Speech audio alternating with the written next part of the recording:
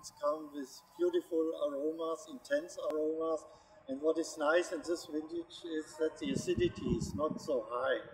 So very balanced wines, even the dry wines are really well balanced. We picked a little bit of Spätlese grapes and no Auslese. It was not possible because we haven't got any botrytis. It's a 2012 vintage.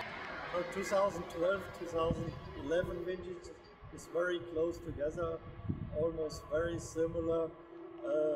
But 2012 is a perfect vintage to make dry Rieslings, like estate Rieslings or Grand Growth Rieslings, which is a new system of the VDP.